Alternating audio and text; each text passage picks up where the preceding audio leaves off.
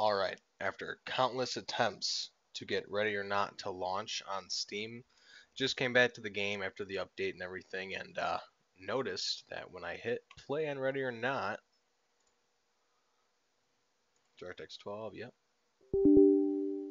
yep, did everything, run as administrator, literally uninstalled, reinstalled the whole game, everything, deleted all files relating to the game, nothing was working.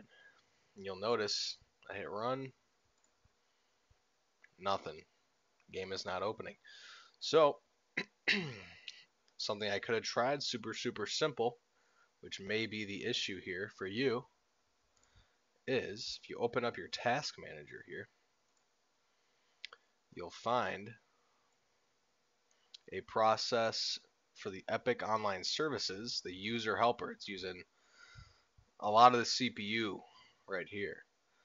As soon as I end this task, the game will open.